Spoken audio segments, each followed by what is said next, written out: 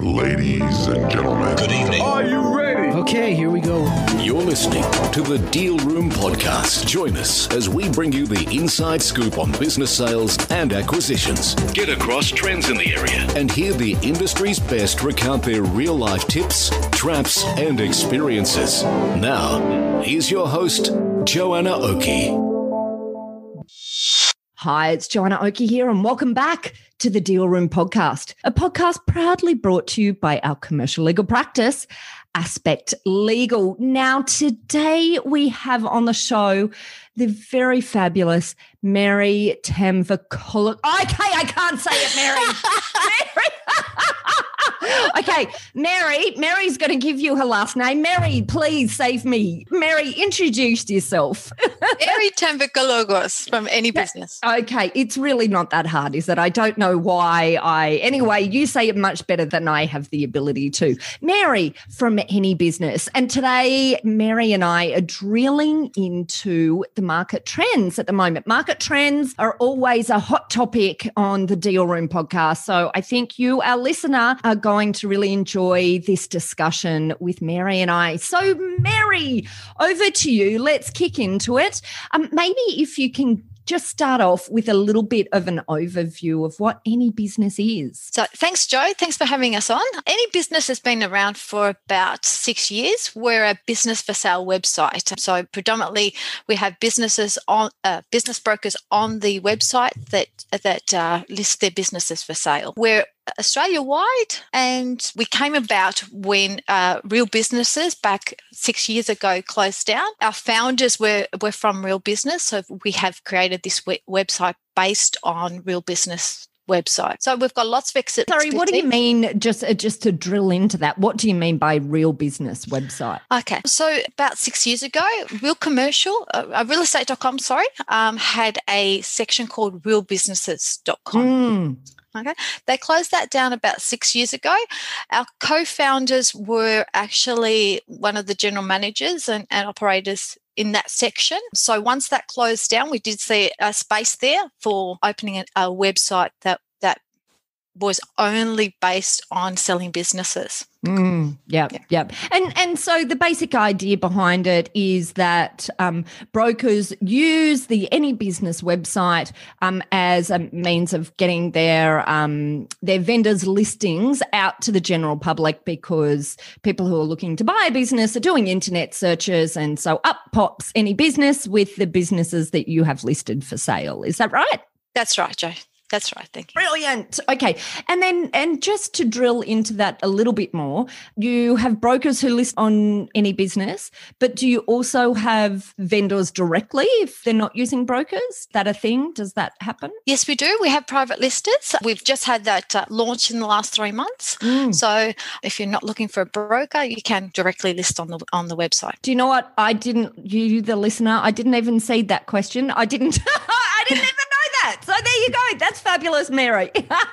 Okay, so brokers will list through your or private listings as well. Okay, all right, great. So obviously, and this is the reason for this discussion. Obviously, you have access to a wide range of information in relation to the trends. You see when there's a slowing in the listing of businesses. You see when businesses are being listed and then being pulled down quickly because they're selling like hotcakes. So that's why I wanted you on the show, Mary, so that you could share with us some of these amazing insights that you have access to via all of the data that you collect as a byproduct of the Any Business website that you run. So let's start from the beginning then in trends. What are you seeing just as a general perspective? What are you seeing as a general perspective right now? Well, what we have seen, Joe, this year compared to last year, the same time last year, we have seen a 30% decrease in business listings.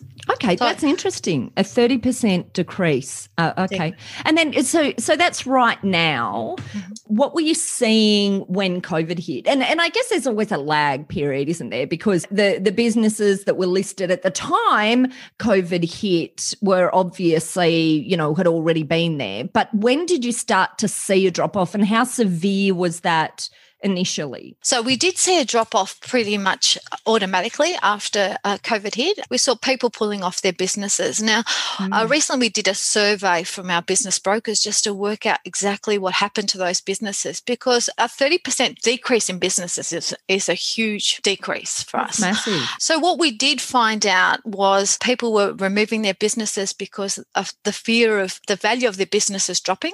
Yeah. Because of the closures. They had also a fear of they won't be able to get a job, so they're best to keep their businesses. And also we did see that some businesses were actually just closed down. And I guess before we dig into that a bit more, just to ensure I'm clear and our listeners are clear, what's the general size of business, or what's the range in the sort of sale value for business on any business? So we have 20,000 up to about 1.8 million, 2 million. Yep. Yeah. So we saw the smaller businesses obviously come off the website pretty quickly. Yeah, right. Okay. And so was there a difference?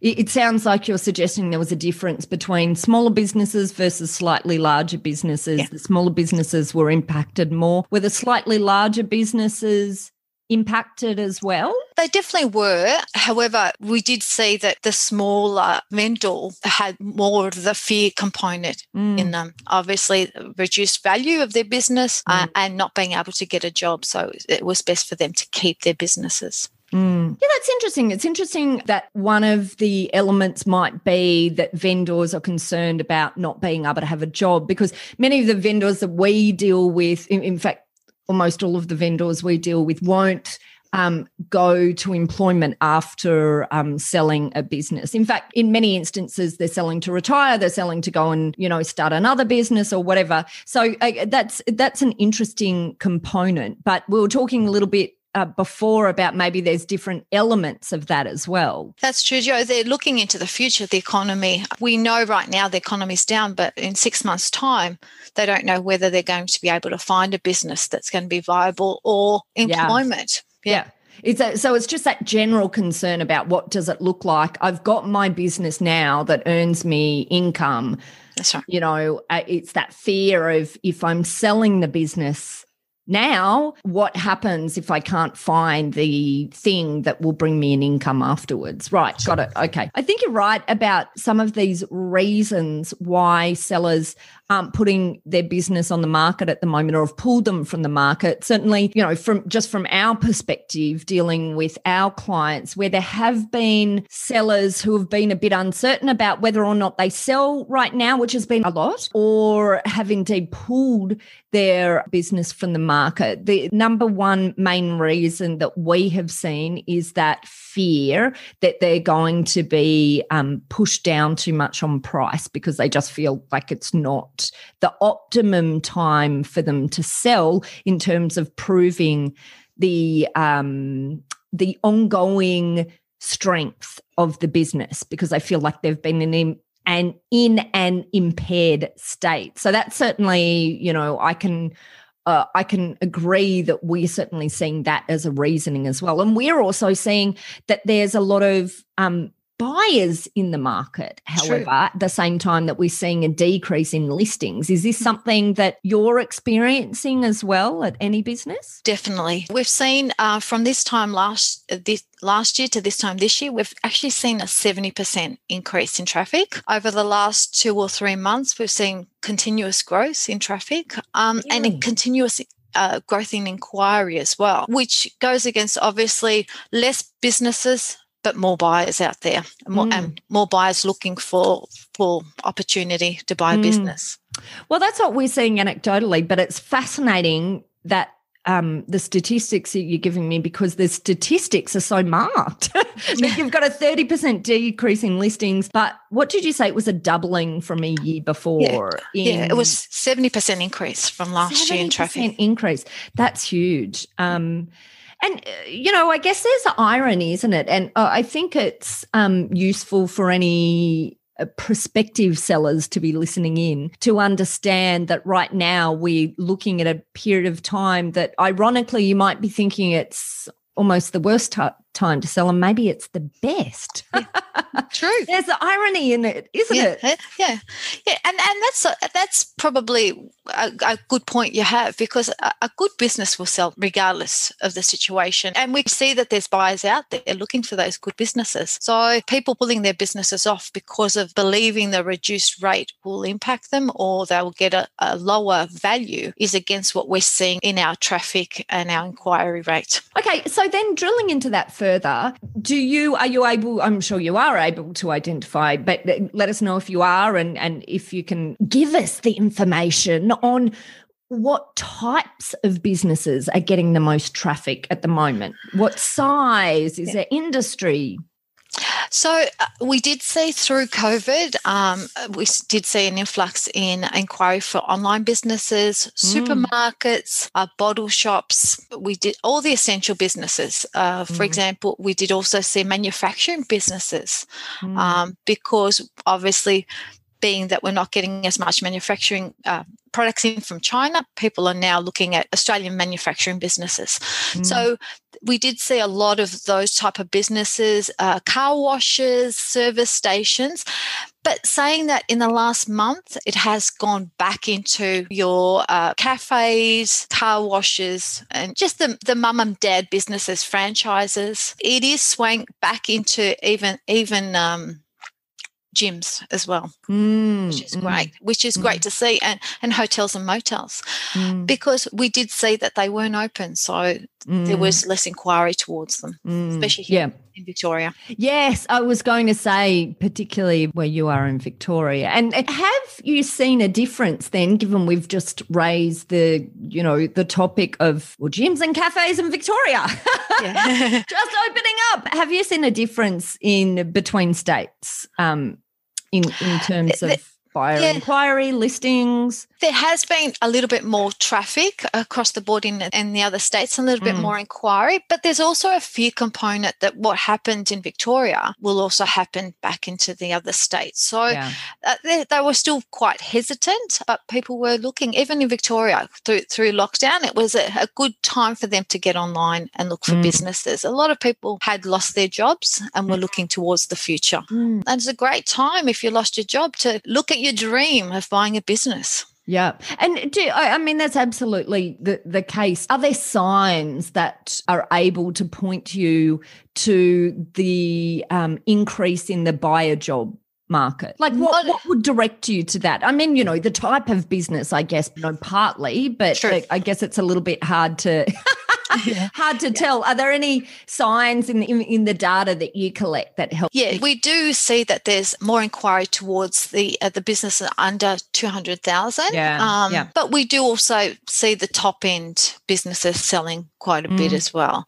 I think the market that suffered the most was the middle market, which is probably 250 to the 700 market. But that's interesting, isn't it? Why do you think that was? Affordability, I think. The people that are looking at the moment are looking for either really good businesses, companies looking for, $1 million businesses to acquire, and people that have lost their jobs just don't have the ability to pay more than, say, 200,000 for a business. Okay, interesting. All right. So that's great. So we've talked about the differences in the states, which is very interesting, the differences in the size of businesses and the impact, the differences in the listing numbers versus the buyer numbers and activity at the moment. One interesting fact that we did find also through the survey was there was a lot of businesses that were shut. They just closed the doors, Jo. And we did find from business brokers that a lot of those businesses, we had 60% of those businesses were actually saleable businesses. Do you know what? I've seen a bit of that as well, and it's intrigued me. Maybe let's talk about that for a moment. I'll just talk about what I've seen, and then maybe you can talk about what you've seen, Mary. I've talked to quite a few business owners who have run businesses where they have a concern about how quick the recovery will come and how much effort will be taken to rebuild their business, and they just don't have the energy for it. And, then making that decision, do I just walk away or do I come back and do I open it? Do I spend time, money and effort making it sale ready, because making a business sale ready can take time, money and effort if you want to put it in the best possible state for sale? Or do I just walk away? And I've seen, a lot of the way those decisions have been made based on energy and the connection, I guess, to the business of the business owners behind them. What are you seeing, Mary? I think the fact that everybody had to close, and you're right, they're already closed, and the emotions there of, do I then, once I open, it's going to take me another 6 to 12 months to get the business ready for sale again. You're right, do I have that energy? What's the market going to look like? Is it, am I closed for 1 month, 2 months, or 6 months? It's not just am I closed for that period of time. It's when I open, can I get the traffic that I need to make this a viable business? And there's a lot of, thought process that has to go into, and obviously weighing, financial considerations, weighing lease terms, weighing commitments, because some businesses have financial commitments that extend for a long period of time, which makes it harder for them to walk away. Yeah. The one thing that I haven't got a good grasp on is whether there's a marked difference between Sydney, Melbourne and the other states in relation to this walk away, or this higher likelihood of a walk away rather than sell type decision that these owners are having to make. I suspect there's probably more of this in Melbourne than in Sydney, but we ultimately, most of our clients have ended up in the sale, but it's been this decision. It's not been this obvious let's sell the business move that it usually is. COVID has introduced this other element, which is, for some businesses, it's actually a decision whether you prime for sale and then sell, or whether you just walk away. But I just wonder if you've seen any differences between the states. As I say, I presume in Melbourne, in Victoria generally, it's been bigger than the other states. But definitely, I think I agree with you on that one. We haven't seen a specific number, so I can't give you a specific number. But yeah, a lot of, obviously, the businesses were closed for 6 months. Yeah, absolutely. I'm hearing stories just all the time of these poor, business owners in Victoria that just have not been able to trade through. And, the stories I'm hearing about are mostly the cafes, the hairdressers, the beauty salons, the small mum and dad businesses or smaller mum and dad businesses that just have not been able to weather the storm, and that probably don't have the ongoing contractual commitments that make that a much bigger decision for them. I think if we go back, I think that if the advice I'd give them is to contact a business broker or a lawyer before they look at closing anything, to see whether their business is saleable. We're absolutely giving the same advice, Mary, because when you sit down and have a look at it, the first thing is that many business owners, interestingly, don't have a really strong initial grasp on where their liabilities lay. They sort of forget about the personal guarantees they may have signed. They forget about some of these obligations that might continue even if they decide to walk away. So it's absolutely imperative that they understand that first. But number two, as you say, Mary, I say, just go and investigate the potential of sale. But it does mean, the reality is, effort will be required to get a business to the position that it's likely to require a bit of effort to get it to a sale ready position. But if we look at the market now, Jo, we do have more buyers, have more traffic. Exactly. Don't just assume you're not going to be able to sell this business. We're saying, right, because here we are, we've got the 70% increase in traffic on your website from these buyers who are hanging out to find the businesses. We've got listings that have decreased by 30%. Now might actually be the best time to be definitely selling rather than walking away. Yeah, rather than walk away and get nothing. And like you said, and have that ongoing commitment of leases and so forth. Yeah, it's definitely worth, some time to actually ring up a business broker and get your business valued. And if I come back for a moment to this discussion we're having earlier about the buyer job market, which appears to have had a big increase at the moment.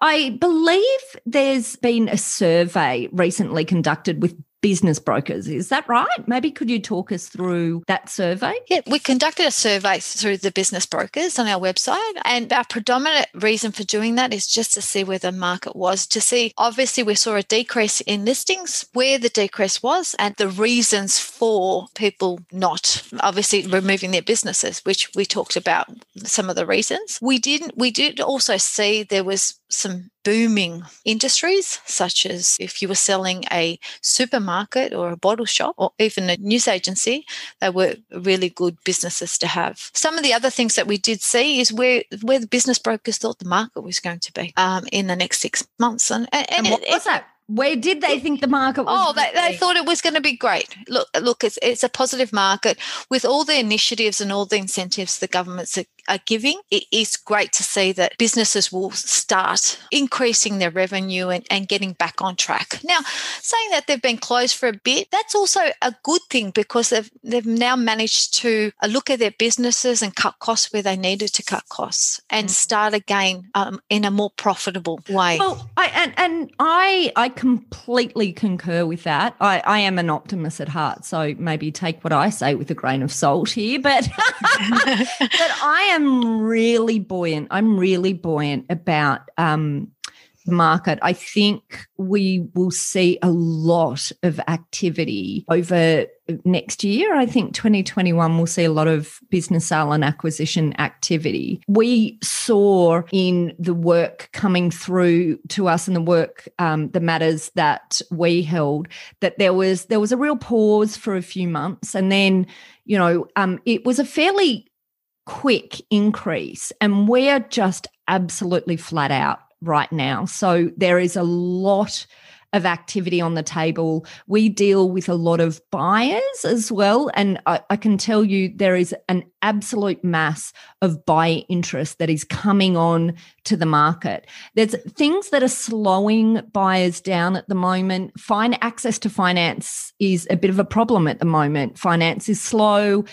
The hurdles have been heightened at the moment, but I think there's a lot. I absolutely know, because we deal with them, we see them all the time at the moment. We are seeing a flood of businesses get acquisition ready. And that's, I just want to say as an aside, if you're a business who's listening to this because you're interested in market trends and you're looking at acquiring into the future, an individual who's looking to acquire, it's going to be vitally important that you get yourself in an acquisition ready state, because I think you're going to see a lot of competition. But we'll probably see, that drop off of a 30% decrease in listings change around as well. And I think you'll see, rather than it just coming back to the status quo, we'll see a bump in that area as well. This is my crystal ball gazing, Mary. This is my crystal ball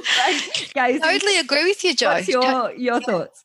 I totally agree with you. At the moment, I think we're in a false economy where JobKeeper is propping up some of the businesses so they're not ready to sell. And I think the next 3 months they'll flourish with the JobKeeper, and then obviously increasing their revenue, and then you'll see them wanting to go to the next step of selling. So I definitely, and I just want to say, because we were talking about the buyer job market before as well, I just want to say that's actually the JobKeeper and other stimulus, I think, has been another reason for vendors pulling out as well in the buyer job market. This feeling of business owners who've qualified for JobKeeper, which is most of them, if they're looking at selling, most of them have qualified for JobKeeper for that initial period at least.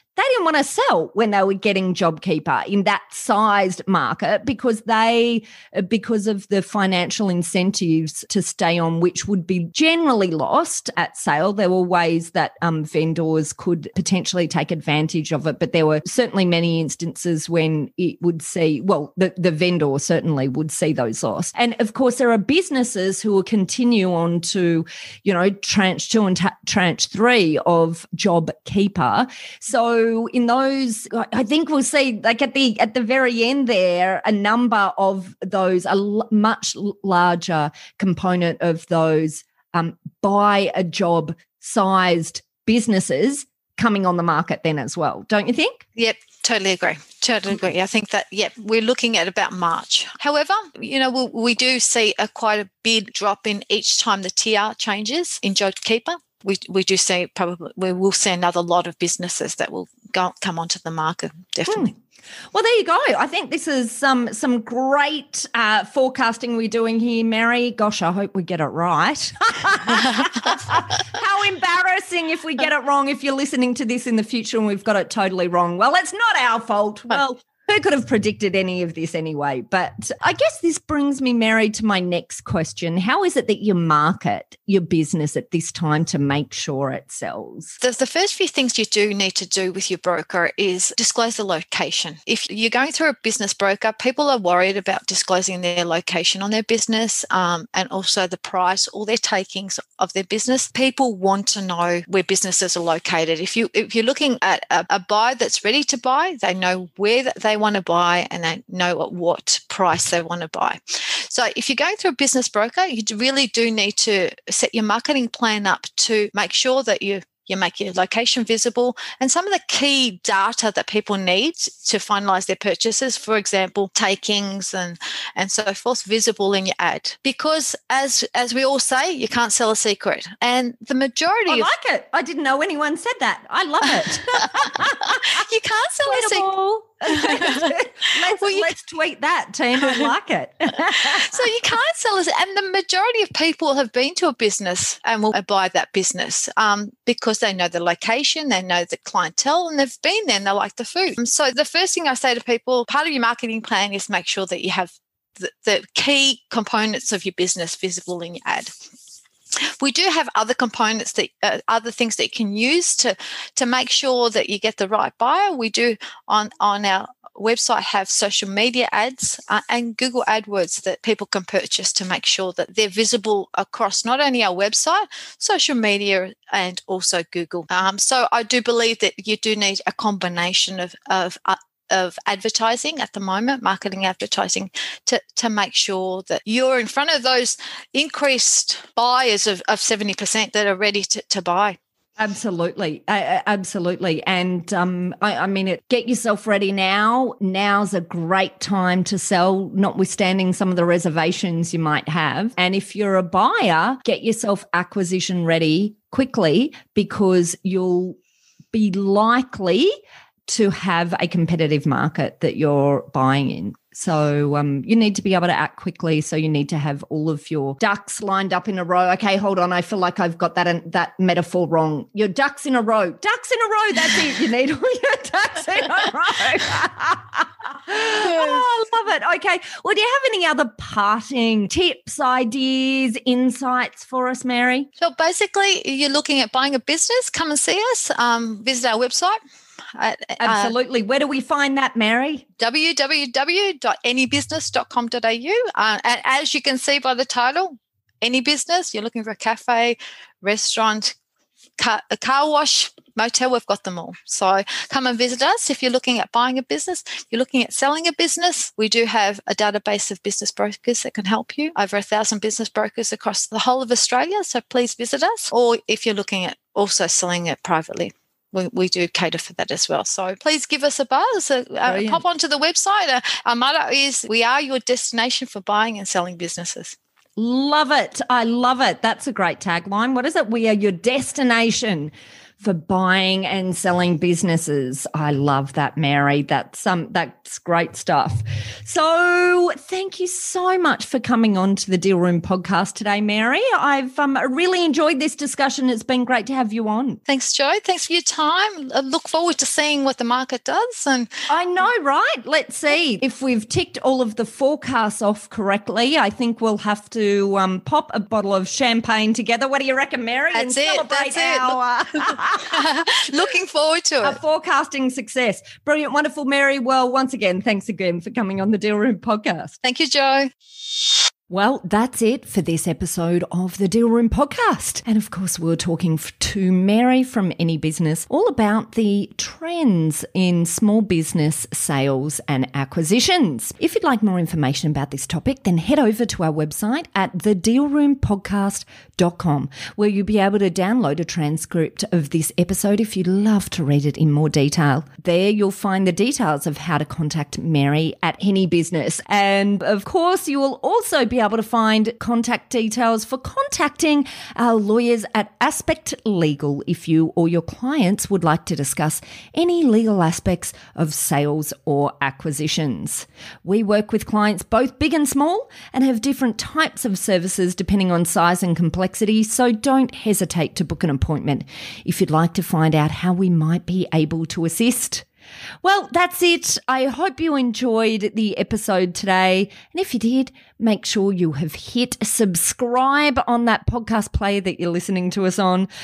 Thanks again for listening in. You've been listening to Joanna Oakey and the Deal Room Podcast, a podcast proudly brought to you by our commercial legal practice, Aspect Legal. See you next time.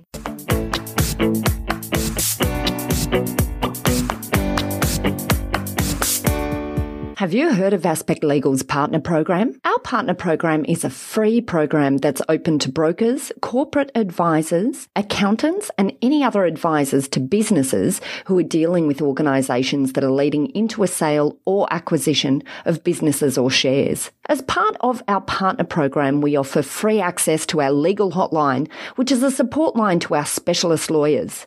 We also provide a pre-free sale legal review to buyers and sellers, where we educate them about the process and timelines from a legal perspective. And the third element that forms part of this partner program is a match-up database that we run, where effectively we're able to connect up accountants or brokers or corporate advisors with businesses who are looking to either sell or acquire. So if you're a partner of ours, you go straight into that partner database, and where we can see opportunities to provide matchups, then we introduce you. And the final element of our partner program is ongoing education in the form of seminars, webinars, and meetups. And that's something new that we're introducing into the partner program in early 2020. So if you're not a partner, then all you need to do to become a partner is just pop us an email at partners@aspectlegal.com.au and just simply say in your subject column, I want to become a partner. It's as easy as that to get immediate access to our free legal hotline and all of those other resources. We look forward to having you on board as a partner. Ladies and gentlemen. That will conclude this evening's entertainment. Thanks for listening to the Deal Room Podcast. To find out more about this episode and other episodes in the series, check out the show notes or head over to our website at thedealroompodcast.com.au.